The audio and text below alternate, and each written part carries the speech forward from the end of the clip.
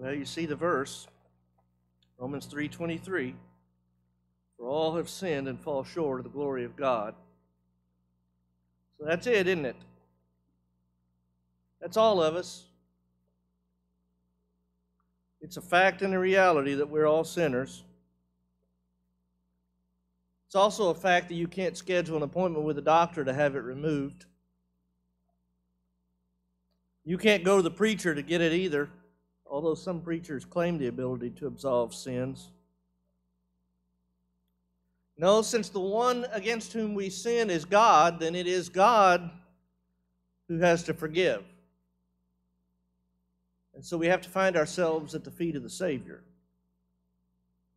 But why is it like that? Why is it that it's so bad? What is it about sin that's just such a terrible thing that has affected all of us? And I think there are several things that make it so terrible, and I think one of them is, well, it's literally because it is a violation of God's law by definition, 1 John chapter 3 and verse 4. And if our God loves us, and if we love our God, then a violation of His law is obviously a bad thing, right?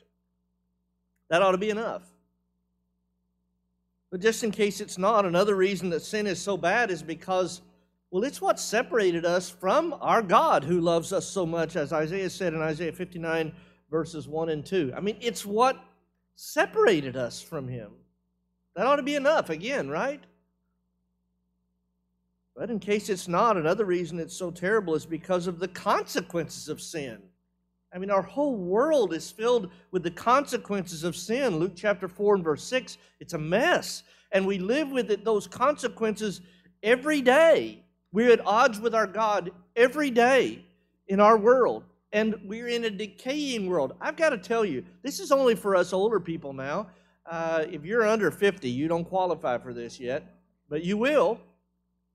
But if you're over 50, I just got to know, how many of you have awakened in the morning with a pulled muscle that wasn't there before you went to sleep? Just because you slept. Listen, that's kind of humorous till it's your muscle, but that's because our bodies are decaying. We're not going uphill, we're going downhill. And that's because we're in a world where sin is. Now, for the younger ones, every time your children get sick, I'm not saying it's because of their sin, but it's because they live in a world where sin is. There are consequences to sin. We all have to deal with it. It doesn't matter how strong you are.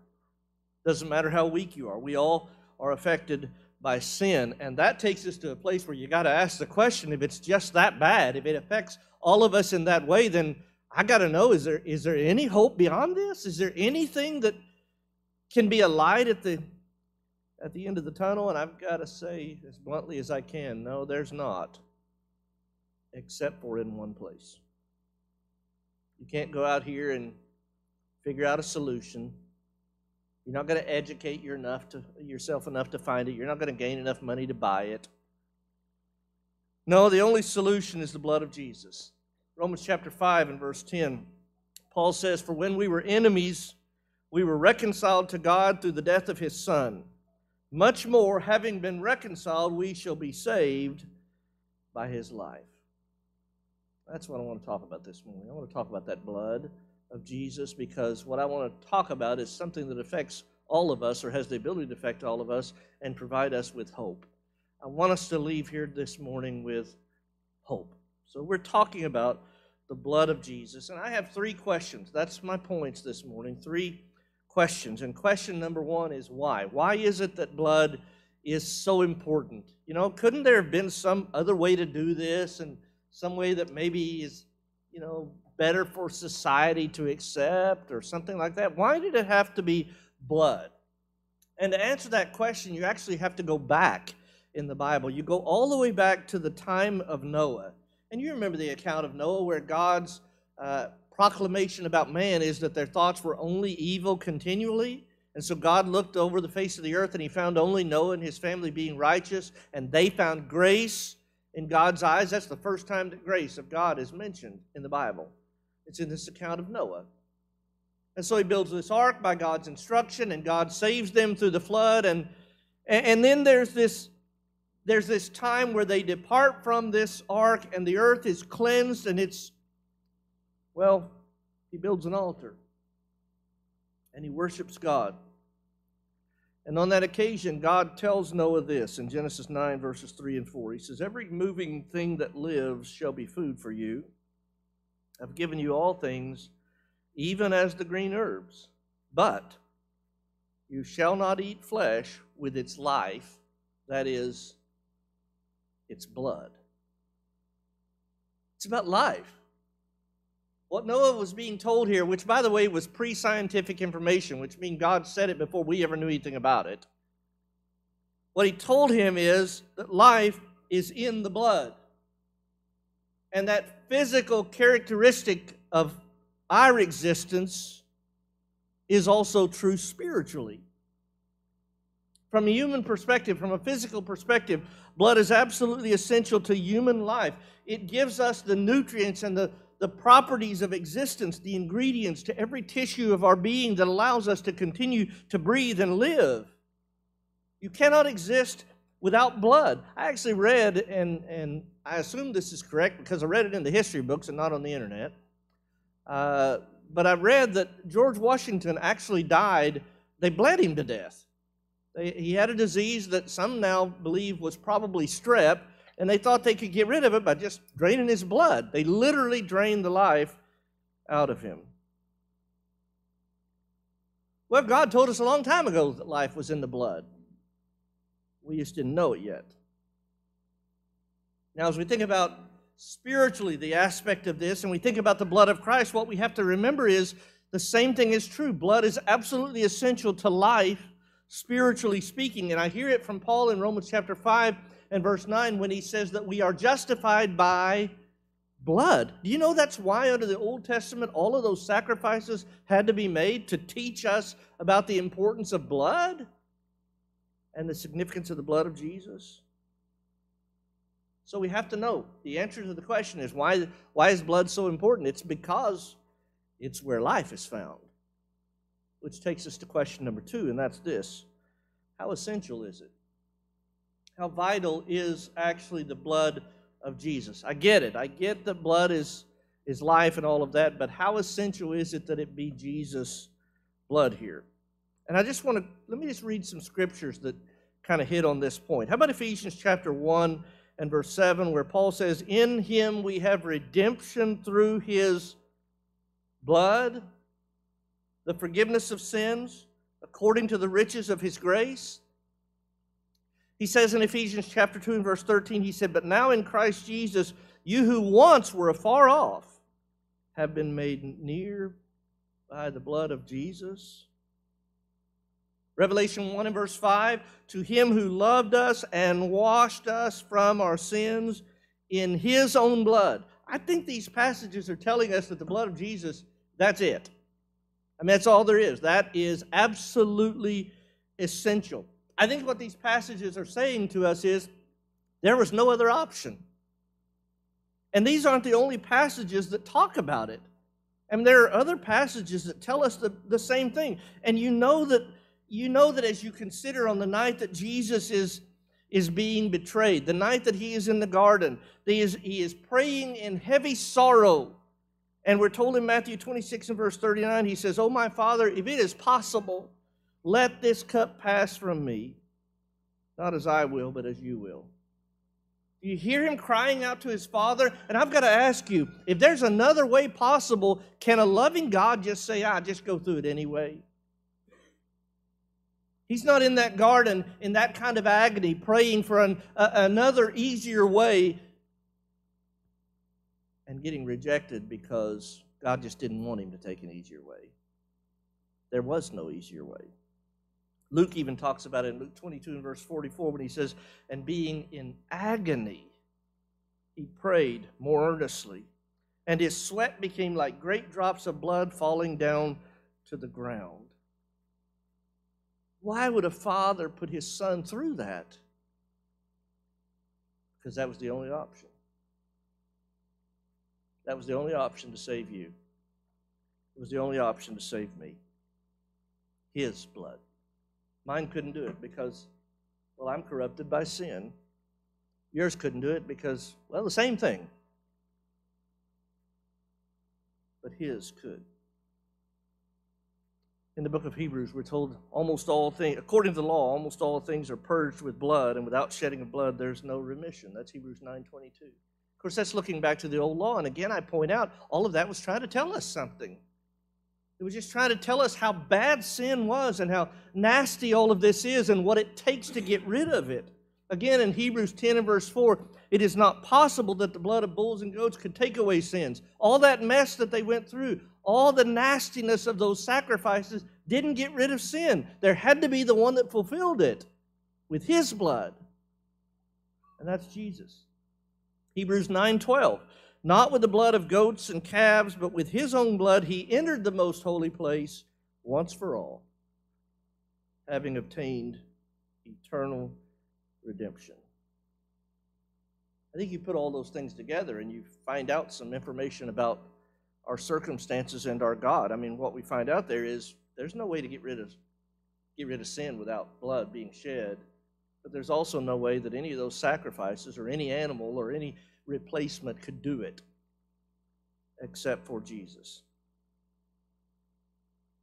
His blood, the only thing. Nothing but the blood of Jesus can get rid of sin. Is that our invitation song this morning?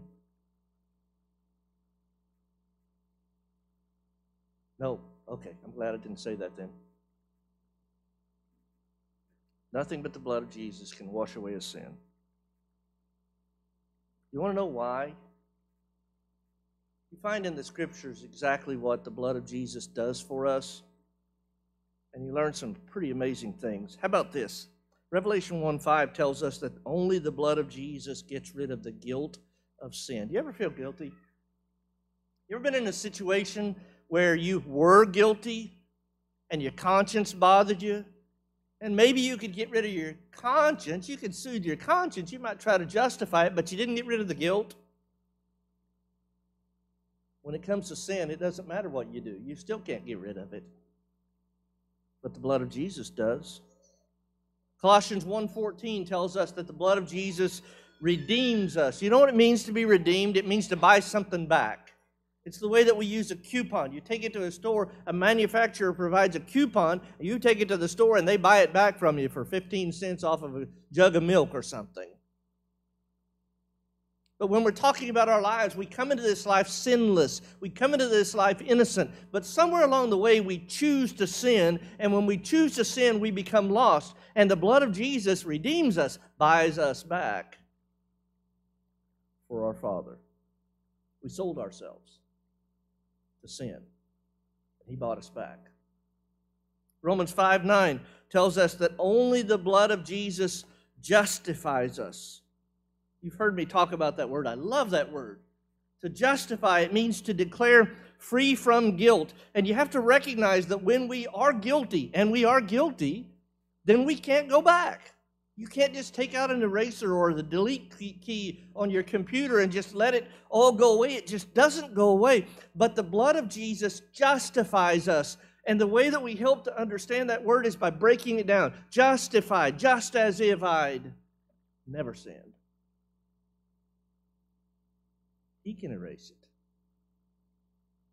Isn't that amazing? Romans 5 and verse 10 tells us that only the blood of Jesus reconciles us. It means to be brought back into a proper relationship, an acceptable, agreeable relationship. It's like, a friendship where you have a friendship and you have some kind of a disagreement, and so you're kind of aggravated with each other. Maybe you don't talk for a while. Maybe you don't get along anymore.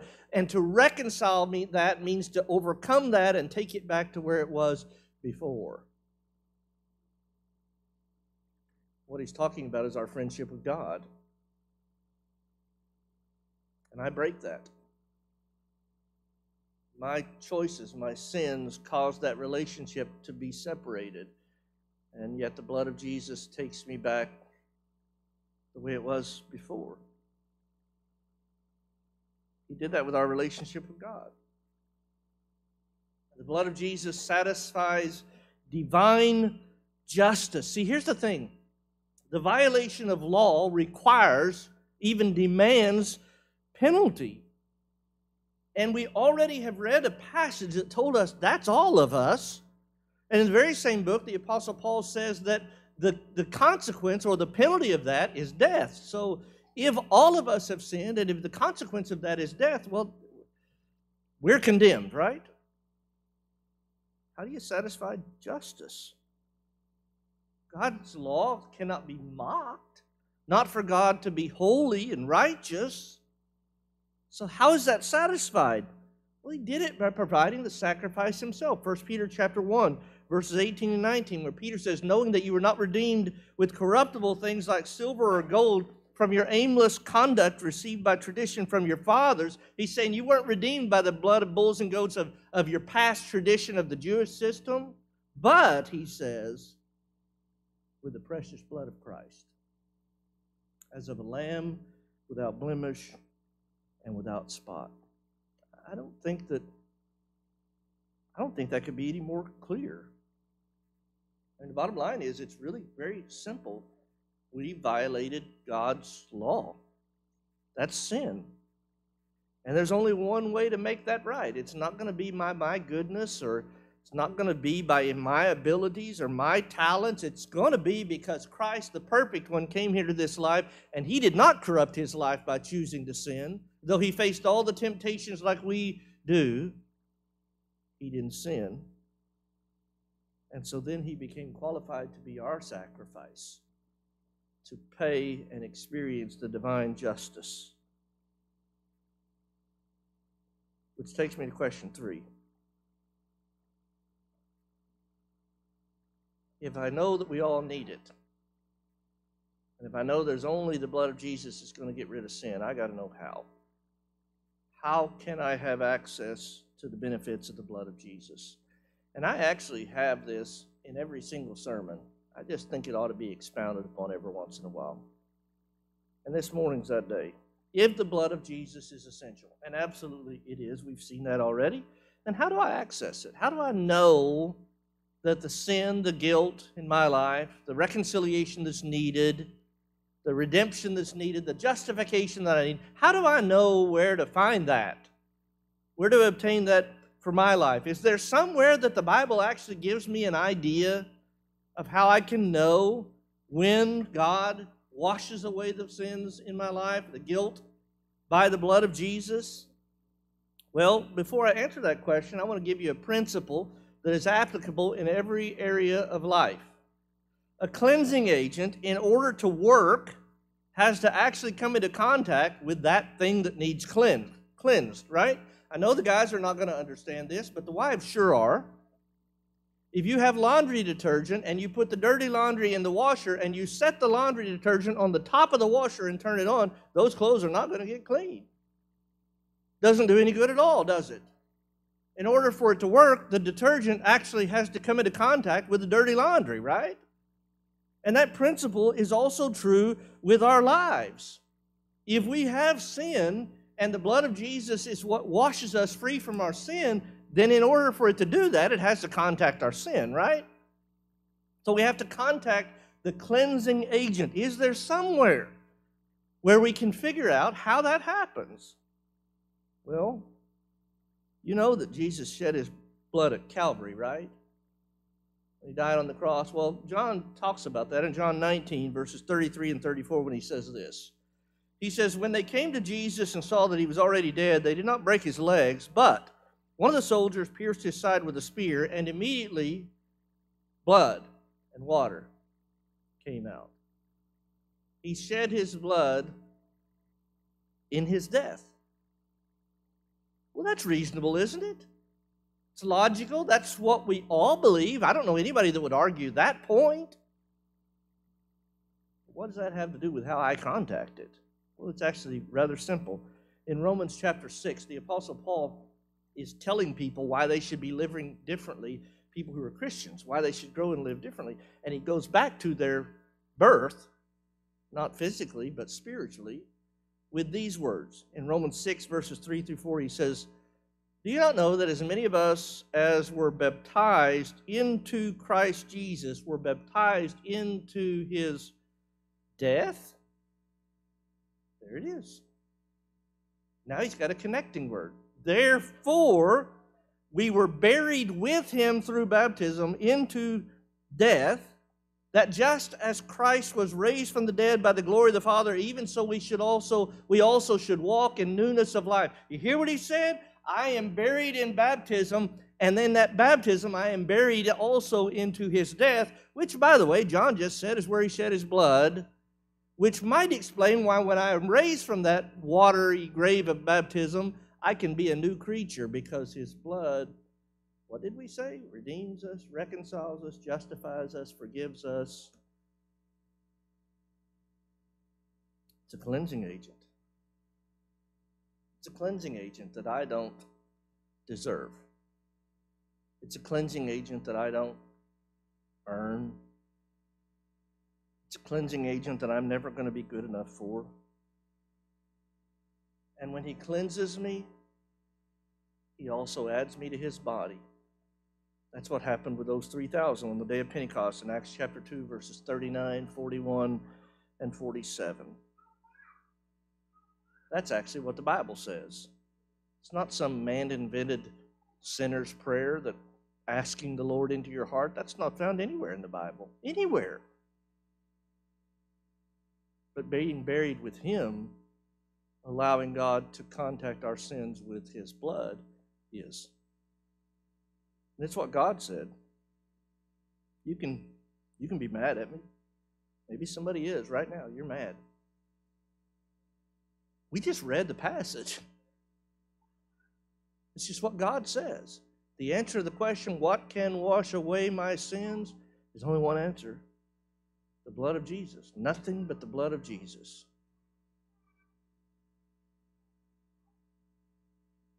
Now here's the thing. Knowing what we know, what God says about who we are and about the blood of Jesus and about accessing that blood, I have to recognize how much God desires for me and you to be saved. I mean, look at how he has provided for us. Do we deserve to be saved? No. Do we deserve God's love? No. Do we deserve his son's sacrifice on the cross for us? No. And yet God provides all of that opportunity. God provides.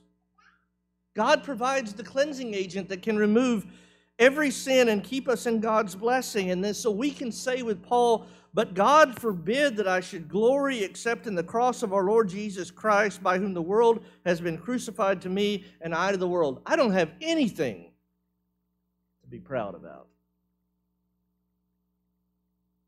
God provided. You want to know something? Somebody goes out in a boat and they drown. They have an accident and they drown. And the question comes up, why did they drown? What happened? And somebody says, well, they fell out of the boat. And that's not why they drowned. They drowned because they were in the water.